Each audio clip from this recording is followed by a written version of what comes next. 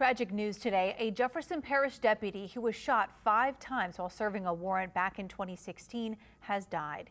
Detective Stephen Arnold was a 12-year veteran of JPSO and was working with a DEA task force at the time of his injury. In January of 2016, he and members of the task force were serving a warrant in the Holy Cross neighborhood. As he entered the home, the suspect inside began firing. Arnold was shot multiple times and rushed to the hospital. He has been under intense medical care since that day.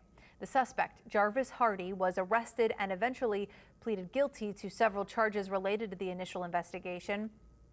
He is currently serving a 35-year sentence in a federal facility.